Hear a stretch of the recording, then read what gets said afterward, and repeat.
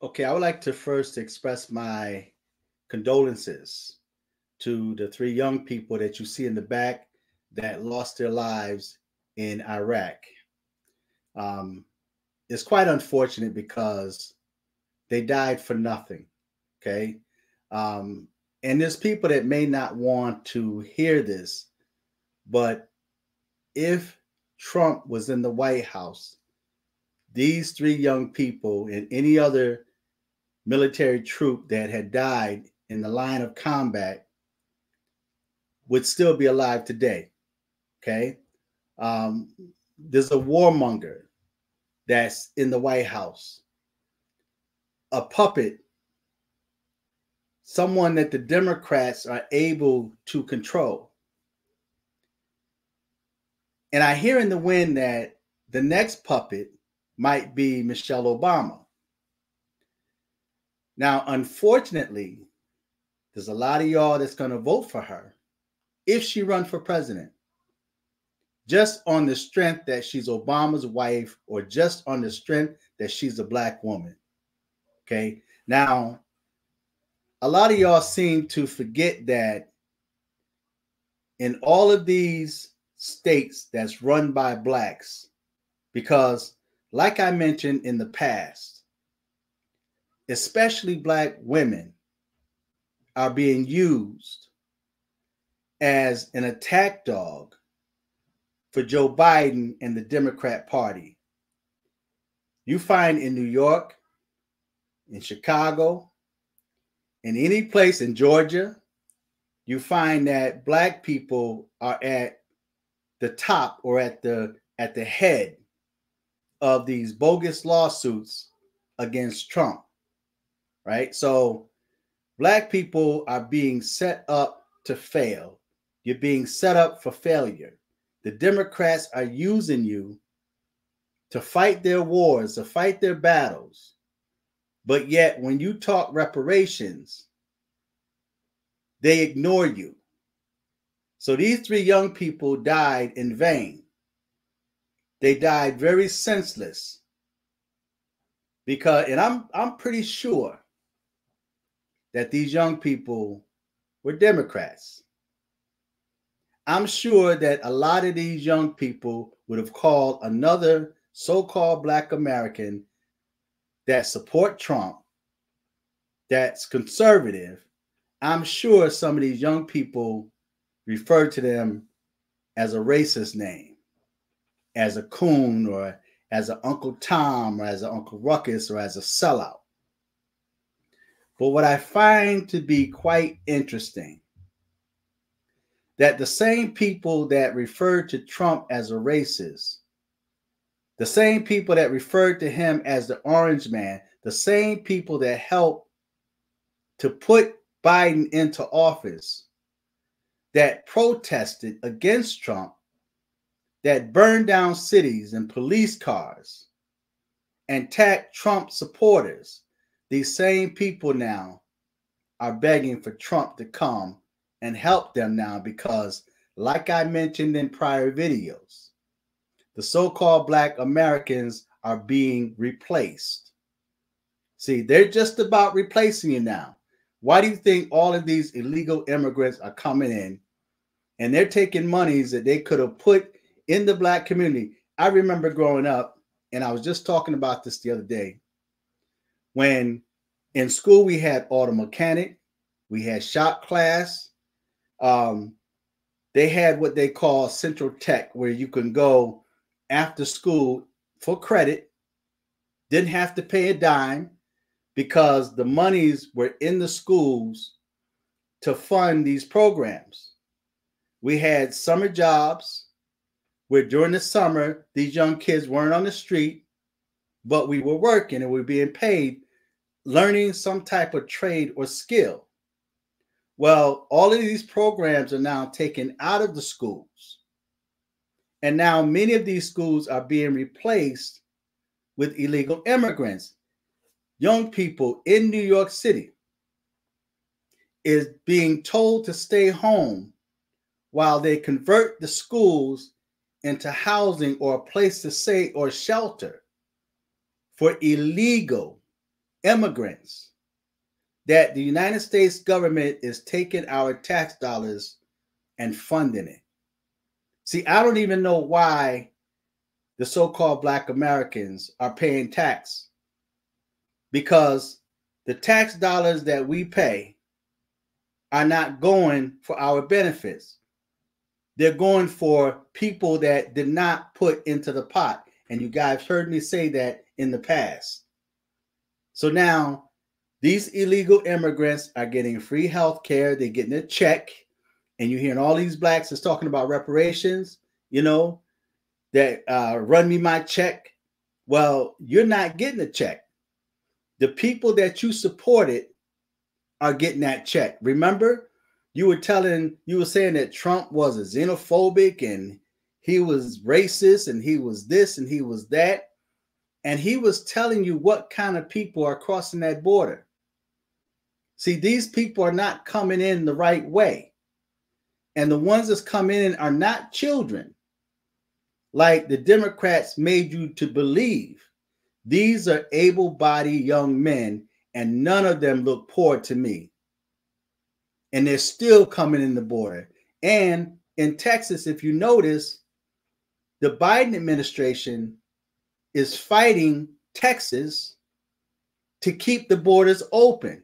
They're not trying to secure the borders because the illegal immigrants they're looking at as their next voting base to stay in the power. And the thing that's mind-blowing to me is that Michelle Obama had said in an interview recently that she's really terrified or afraid for this coming election. So you mean to tell me you are terrified and afraid of Trump being in office, and yet you're not terrified or afraid of what's happening now? See, these rich politicians, they're not concerned or worried because they already have the funds to survive.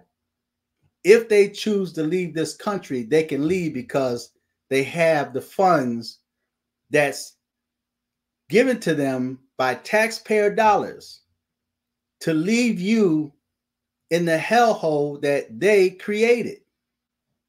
So it's easy for Michelle Obama to say, I'm really terrified or afraid. And from what I hear in the wind, they're planning, allegedly, to replace Michelle Obama, or better yet, replace Joe Biden with Michelle Obama. And guess what? The same people that's crying out to Trump right now will vote for Michelle Obama just on the strength that she's a Black female and that she's Obama's wife. Not realizing and ignoring the fact that she's still about the Democrat agenda. Because if she's afraid of the way things were when Trump was in, low gas prices, the inflation wasn't high, we was in no wars. Think of all the stuff that we see happening today. And she's afraid of Trump, but yet she's not afraid of what's happening now. And especially if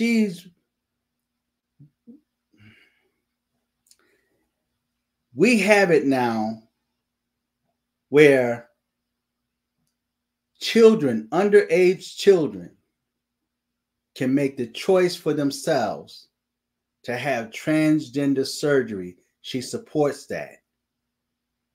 Michelle Obama supports the abortion of unborn Black babies. See, abortion is set up for Black women. And Black women are gullible enough to praise and accept it. We always talk about what the white man is doing, but what we see happening today is done by Black Americans. They're setting you up to fail. So now they're going to put Michelle Obama in front of you, a little trinket, And she's going to get up and she's going to make you feel good with her speech. And you guys are going to feel good because you're looking at the first Black woman president.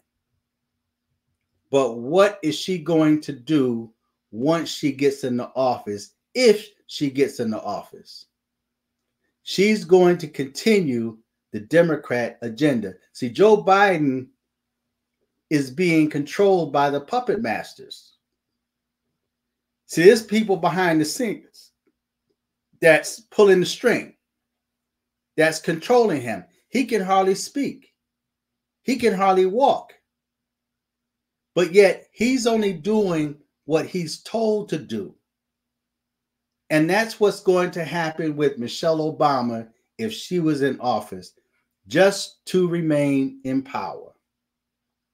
See, think about that for a moment. So all of you Black Americans in New York, in Chicago, that's crying out for Trump. I remember Trump offered to go to Chicago, and the same Black Americans didn't want him there. They like protested against Trump coming to Chicago to help you when Lightfoot was in office. So now you voted another Black man in office, and he gave you his behind a kiss. And I saw this one video where this illegal immigrant told this Black woman that she was lazy. And he's saying, you don't get no reparations for you. You're lazy. But yet they're now living off of our tax paying dollars. This is what Black Americans created when you voted Democrat. And a lot of y'all is still going to vote Democrat. So I really don't feel sorry for what I see that's happening. It's unfortunate. And it should not be happening in this country. But this is what you voted for. And I don't see you going as hard to get Trump in office as you did with the Democrats. See, the Bible describes you as stiff-necked and hard-hearted. This is how the Most High spoke about Israel.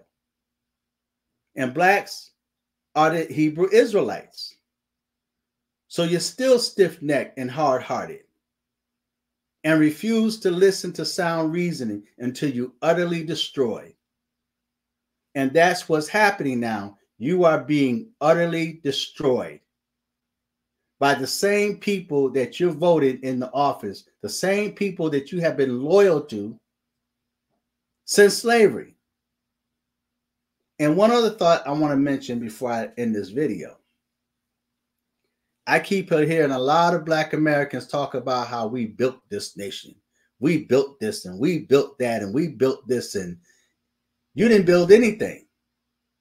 Your ancestors built it. You've done nothing. Everything that Black Americans had when I was growing up, you gave it up. Even when it comes to music, something that you're naturally gifted with, you gave that up for a voice box, for sampling. And I saw a video on TikTok where you had young people of this generation and last generation was listening to some rock music. We're listening to some Black music, like the Bee Gees, you know, this white group. And they were in awe because of the fact that how they sang and how they played instruments. It don't exist now. The only place you find that kind of music is in jazz, old school R&B, and country and Western. Okay. And of course, symphony orchestra music, they use real instruments, but other than that, R&B is dead. What we knew as R&B, what we grew up listening to, is now dead. You rarely hear any R&B, and the music is killing you. That music, or what you call music, is killing you. Because in that music, when I was growing up, you had like this the hard rock and the acid rock, and I'm off my topic, but they would put like satanic messages in the music, and you could take the record and spin it backwards, and you can hear a message, a demonic message in a demonic voice, right? Well, nowadays they have it right in front of you. They're now programming your mind to be evil. And now you have the can't help it's where you're just naturally acting out evil deeds. And you refuse anything that's considered righteous or that's considered holy. So Black Americans are responsible for what's happening in your neighborhoods because you were down with the illegal immigrants coming in. They fed you a sob story and you bought right into it. Just like you're going to buy into if they put Michelle Obama as a trinket in front of you. You're going to buy into that. And she's going to get up and speak some nice, charming words. And you're going to vote for her because you like feelings and emotions. It make me feel good. But look at all of the judges. Look at all of the Black politicians that's in office, and not one Black politician, not one Black attorney general, not one Black mayor or one Black leader is doing anything for the so-called Black Americans, but their whole agenda is to do for the illegal immigrants. They're looking out for number one. They're looking out for themselves and their families. And they used you to get votes. But yet when we voted for Trump, you turned your back on us, called us out of our names. So now look at you, begging and pleading for Trump to come back. Well, just like you fought hard to get Trump, to get Biden in, you're going to have to fight harder to get Trump back in. So feedback, tell me what you think until next time. I'm fearless.